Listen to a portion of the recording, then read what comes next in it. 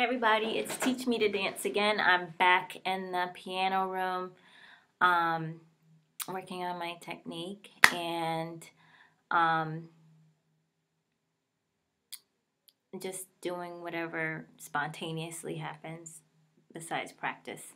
So I thought I would share it with you so that you can see the process that goes into it. For anybody who doubted whether or not I actually practice, I really do practice. Sometimes I practice more than others.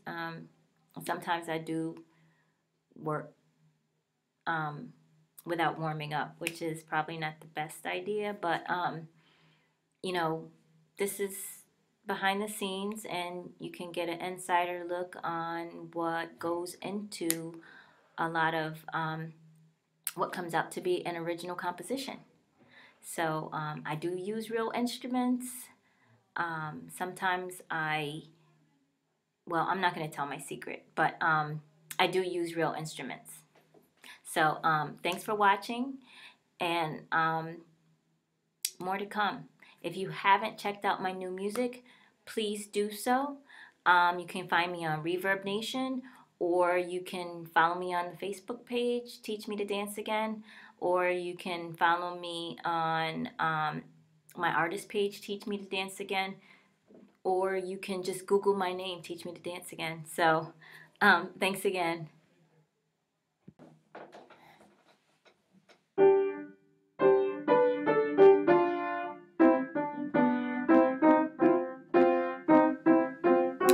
This is the part where I let you hear how I train my ear and how I practice warming up and various techniques. And it's also how sometimes I generate ideas. Once I hear a note or two, sometimes it kind of takes on a life of its own in my inner ear, which is probably the best way I could describe what is happening when I'm composing a song. Sometimes I feel like I'm not really original because I'm not deliberately creating. I'm sort of mimicking what is internally happening, if that makes sense to some people.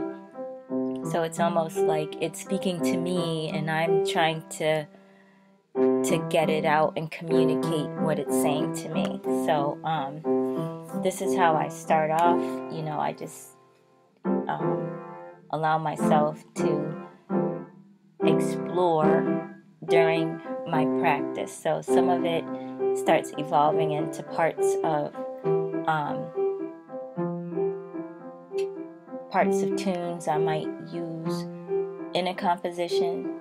I generally remember if I get an idea during my practice, or if I have an idea coming in that I want to try out because I heard something before in my internal ear and I want to see if I can find it.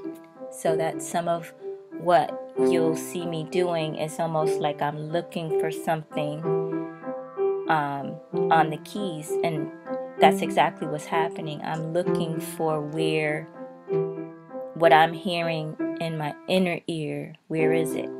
And that's some of the reason that I also practice, is so that I can find it easier, because I remember where different sounds are or which things make certain sounds. So I just kind of refresh my memory on that. I'm also going to share some new work that I plan to have finished by March.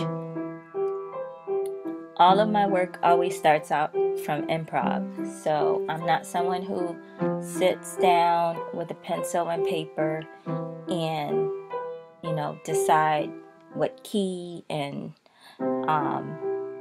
decide whatever mechanics go into what I find to be generic patterns in music. So I think to create original music, we have to be open to listening to our inner ear, and also maybe doing some things that are not traditional, because we are not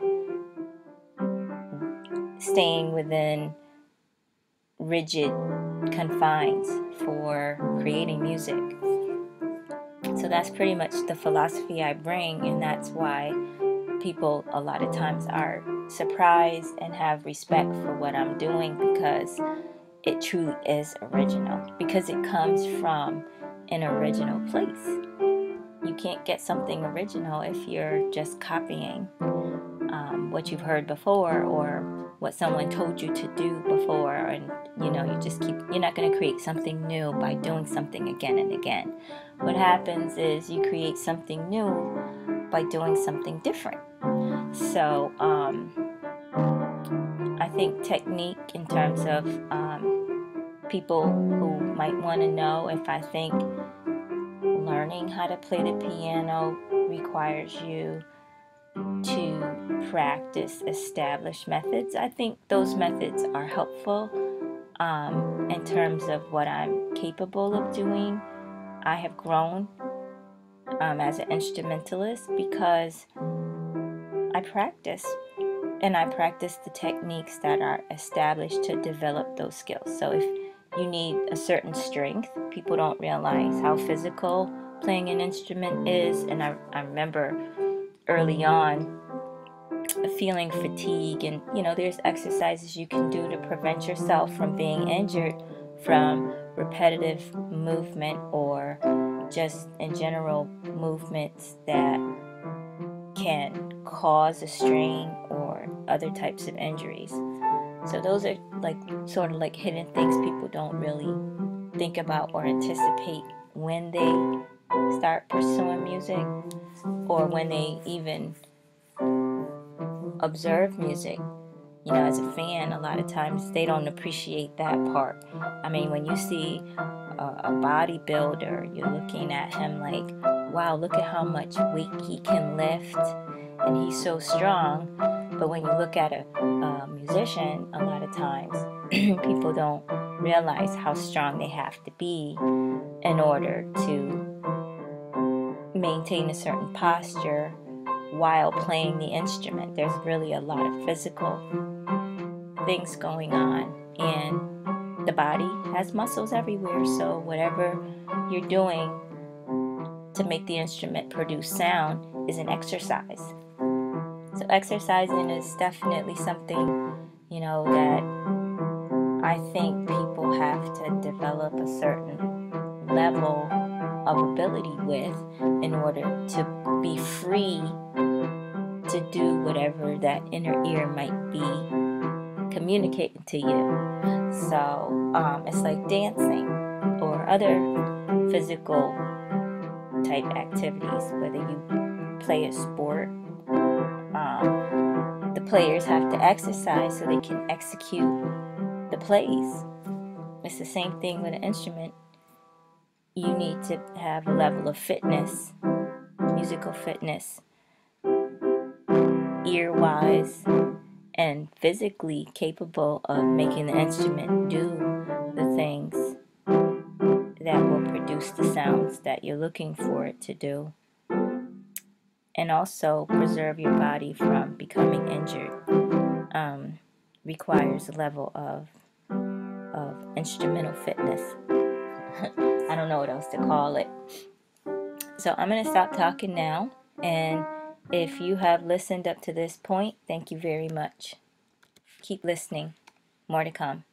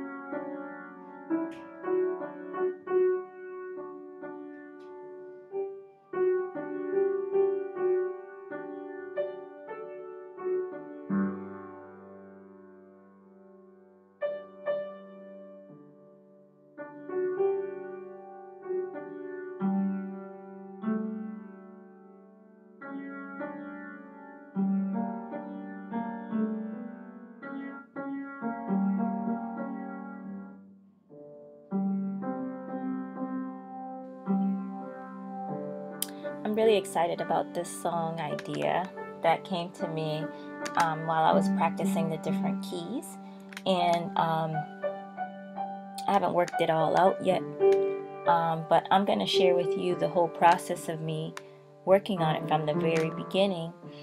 So if you're watching this video, you're getting to really see, before I release the song in a finished form, kind of what went into the making of the song. It's very pretty. I can hear parts of it. I haven't worked out the whole thing from, the beginning, middle, and end. And sometimes the reviewers critique my work, and some of them have made comments that the work isn't finished, or that it's missing a certain component. Well, I hear it. I hear the feedback, but at the same time, I kind of take it in stride, because I know that sometimes the entire piece and all of its elements don't come out all at once. So I consider the music I'm sharing with you an evolving process. And sometimes maybe it's the intro that develops itself first, and then over time another component will come out. But I share it as it evolves, because I don't think that we're ever really finished. We can always improve on ourselves and on anything that we do. So I am not afraid to share my music as it evolves. I know some people like to put their elements all together, or force the song into a certain framework, then share it. And I think a lot of that comes from a belief system. And I believe that it's okay to be free to share your journey as you go along. So you don't have to wait in hiding until the magical moment when everything's perfect and you're going to follow a particular norm, and then you're ready for everybody else to see you. I think it's okay for people to see each other as they grow. And I think it's okay for people to appreciate a product, whether it's music or anything else, as it develops. I mean, how many times do we see different editions of something come out? Even with food, they come out with new flavors. They didn't wait until they had everything perfected and all the flavors, and then release the product. They released what they had at the time, and maybe their best cracker is the third flavor.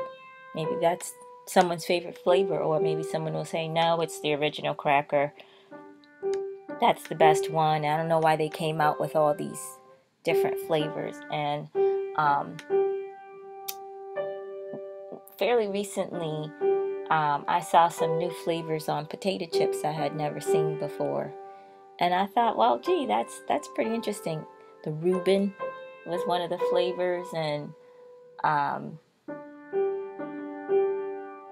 some kind of biscuit and gravy flavor. Like I would never have thought of that. Like biscuit and gravy flavored potato chips. But that's pretty much how I feel about the music.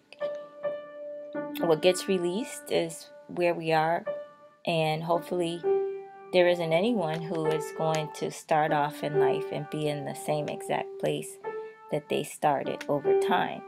So that's part of also showing growth and allowing people to appreciate the changes that come about just from the journey of life. So because I don't believe that music has to follow a specific structure, I'm never surprised. In fact, I feel validated and complimented when someone who I consider more of a traditional minded music person critiques my work and says, oh, the intro was too long, the intro was too short, or there was no what's the other feedback? There was the song didn't seem to be going anywhere. Well, sometimes the song doesn't need to go anywhere. Sometimes when people spend time together, it's not with a purpose other than to exist. So sometimes it's okay for music to just be that, music, without an intention. The intent just being that music exists in its own creative, unique form. So I think some of my best reviews or my most favorite reviews are the ones who understand that that's where I come from, that I do have a skill level vocally, and I have training, and I have other skills that I could apply in a more traditional format. I'm capable of that, but I do really appreciate the reviewers who look at my work and they understand that my work is a reflection of exactly what I'm saying and what I believe in. And I think sometimes I get negative reviews mostly because of the clash of belief systems. Some people are more rigid, that it's not right unless it's this way, or you should only have this instrument paired with that instrument. But sometimes when we hear things, we hear different sounds that were not deliberately matched together. And sometimes we can say, well, gee, I would really like it if I heard these two instruments together. Okay. Well, if I inspire that in somebody, then I think it's time for them to take it and put that together. So instead of artists being shaped into a mold, it should be the opposite, that artists are inspiring other people to grow in their ideas. So if they hear something and there's some feeling they get, or a need that they get, a motivation that they get, then I think we're doing something right. So I just, if any of the reviewers or other promoters are watching this, thank you for watching. You've been watching for quite some time. This is one of my longest videos, so I appreciate you taking the time to find out a little bit more about me. That's the reason I'm putting this together. So I think it's with that understanding, and sometimes what is popular is simply what people have been conditioned to accept. Sometimes if nothing else is available, or people are just comfortable with a particular style because that's the one that they're exposed to in the media all the time, then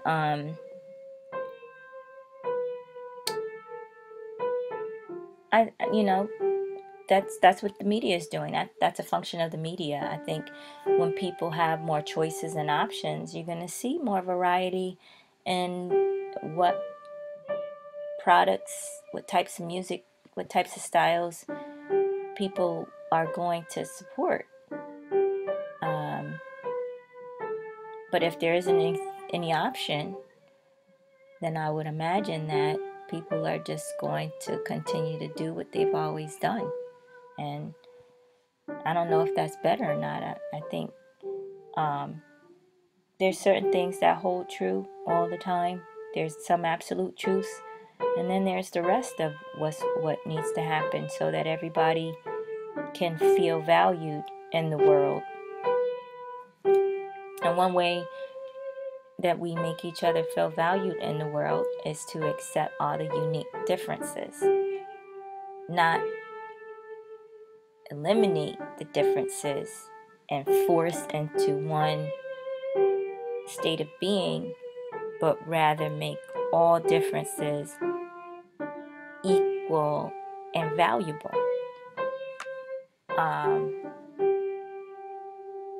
And certainly, if there's commonalities, celebrate that, but all commonalities be equal to differences. So this song to me is a representation of the process of evolutionary change. The song itself is going to evolve as what I discover along the way in the journey changes. I may hear something that I want to contribute to this song. It may change in its final form, but there'll be certain elements that make the song what it is and what it started off as. There's a core, and when I play music and when I experience music, I don't only hear one voice of instrument. I'm hearing whatever other instruments or sounds, and sometimes I will put together various instrumentation because that is what is needed to produce the sound that I heard in my inner ear.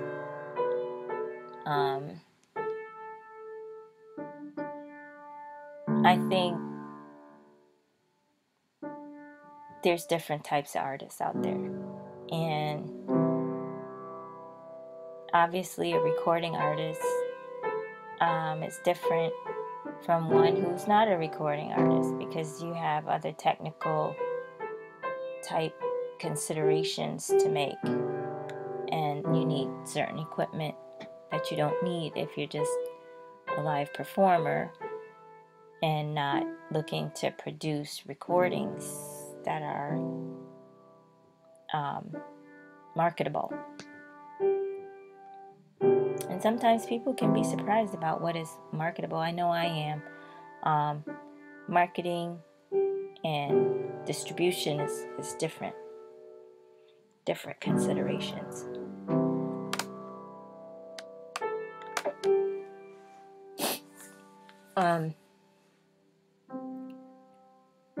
One of the things that I hope people will come away with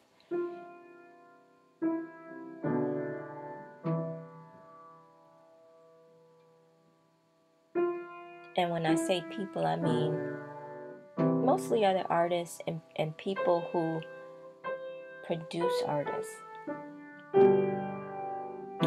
distribute the work of artists, promote artists, is to remember not to limit the potential for other people to have a experience that is different from what they have ever experienced. And experiences are so exponentially possible, limitless, infinite possibilities. We hear that all the time. Just exponentially, those possibilities continue to be opportunities for us to connect. So I hope that you're going to follow this song. I hope to have it released by March. As I mentioned before, that these pieces I hope to have done and ready to go pretty soon.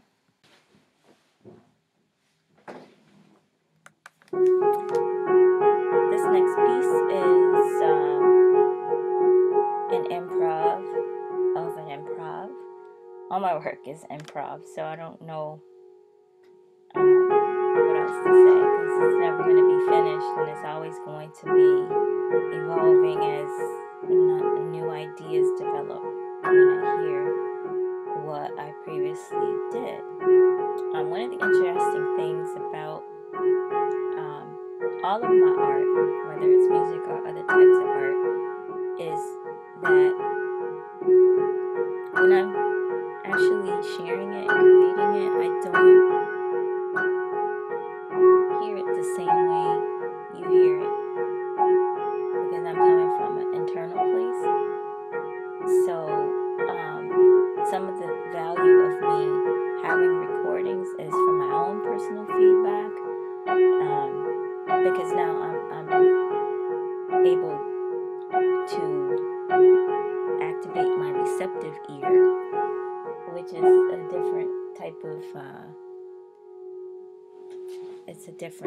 experience. So for me to be on your side of the experience of the music is different than the side I'm actually on while I'm creating it. So even though it's obvious, if you're watching this, that I'm listening to what I'm doing, but I'm not listening to it the same way, in a receptive way, if that makes sense to anyone. So this one is going to be a part of a collection of work that is going to ever be evolving. And I'm going to end the video with this one, and I would really appreciate you watching the whole thing if you get to this point and you're listening to me explain all of this. So you got a sneak peek at 2 upcoming songs in progress that will be released soon. The improv will probably be released in a few weeks. I do work, so I don't necessarily have a lot of available time to continually prepare everything for production and to release it. So just know it's coming. My target date is to have a lot of the stuff that I've shared with you in this video ready to go by March. Certainly things will probably get released prior to that. If you haven't checked me out on Facebook, please check me out. Teach Me to Dance Again. You can also check out, I have an artist page and a musician page on Facebook. Teach Me to Dance Again. Just type it in and it should come up. Like the pages and hopefully click like on some of the things that I've shared on there. The good thing about going on Facebook, even if people don't like social media so much, it's very useful, is that you can find a lot of my work in one place. New things, I post that right away. So when there's something new out there, you'll be one of the first people to access it and know about it. And some of the stuff is prior to it being distributed, so you'll have an advantage. Please share the work that I create, and also share where it comes from in terms of belief system. Share the belief of evolving and being okay with change and growth and difference. If you haven't Googled my name, you can Google Teach Me to Dance Again, and you'll find a variety of work and things that I've done. So please, if you haven't bought anything, none of this is free. My time is valuable, because obviously if I'm working and I'm not getting paid, then I still need things. I still need things to sustain myself, and it costs money to produce work that can be distributed and then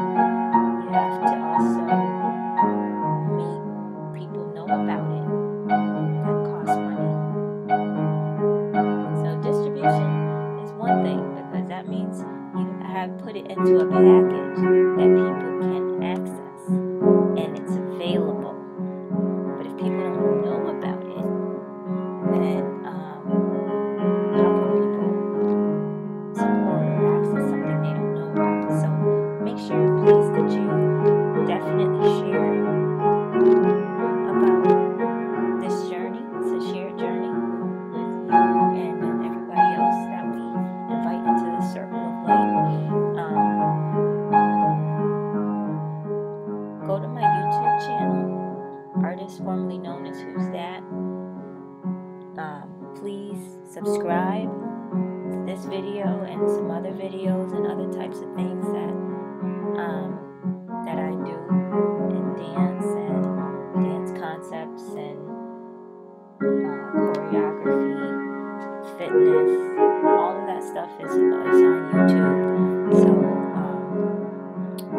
please be so kind as to support that by subscribing to the channel and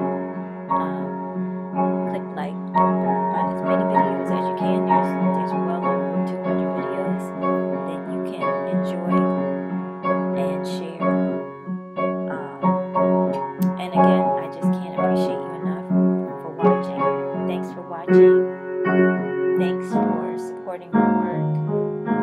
And just thank you for being you, just existing. So I look forward to seeing you on some of my pages and channel, and more to come. Keep watching, keep sharing, keep buying. Buy those downloads. Thanks.